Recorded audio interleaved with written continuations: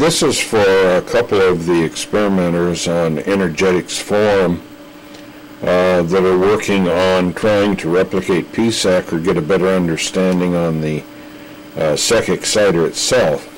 What I have here is an 18. This is an L3, and across the power rail, instead of a resistor in this case, what I have is a 10 microhenry choke.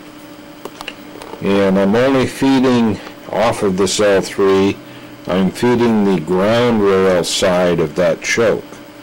So we basically have this choke directly across the plus and the minus rail. Now one would think that in essence what that's going to do is short the DC out, but that's not the concern at this point. Here I have a small piece of aluminum which is connected back to my signal generator, and I'm feeding the aluminum with a single lead, and it's capacitively coupled to this L3. Here's an AV plug, so the opposite end of this L3 is going into the AV plug, and of course we have this little red lead hung on the AV plug right here, and you can see the intensity of it. And before I go too much farther here, let's look at the intensity of the output. You can see that the input is far less than what the output is. But the whole focus of this thing is, I want to get my tuning wand up here, is that in order to ensure that your exciter is working, I know there seems to be some confusion out there that you can tune the exciter itself and it doesn't seem to have any effect on the output. So what I want to do is go ahead and get my little tuning stick up here. And I want you to watch the output as I tune it. Do you see this?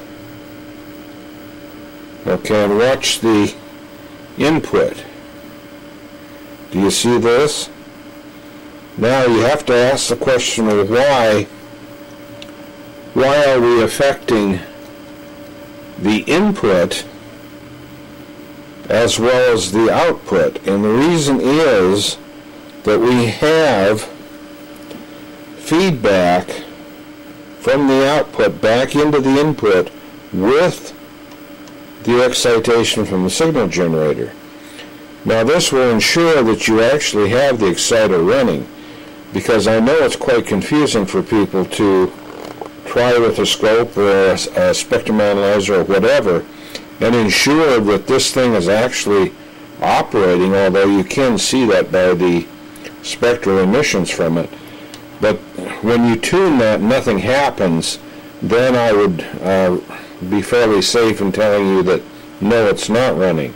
But when you can tune it, even though you may not see much intensity at all coming out of this lead that's on the protection side, you can be ensured that there is tuning going on and it's affecting the overall circuit. Another way would be to just go up here and pop the transistor out of the circuit.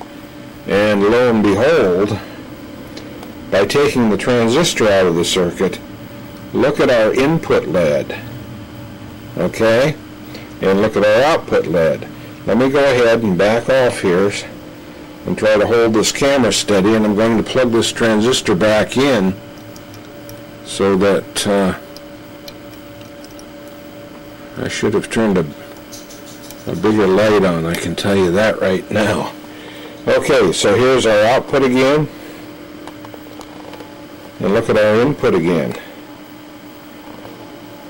And you see that this particular input off of this small coupling from this aluminum block, single leaded from the signal generator, is going across this 10 microhenry choke on the power rail. And then we've got this AV plug configuration sitting on this aluminum heat sink. I do have a scope coupled to it, which is kind of meaningless at this point. And of course I'm looking at my spectrum. But this is some of the ways you can tell if you actually have this exciter operating or not, because it is conceivable that you can drive the input high enough that it will just couple through the capacities on the board and appear as an output. So you want to ensure that you have that exciter actually in operation.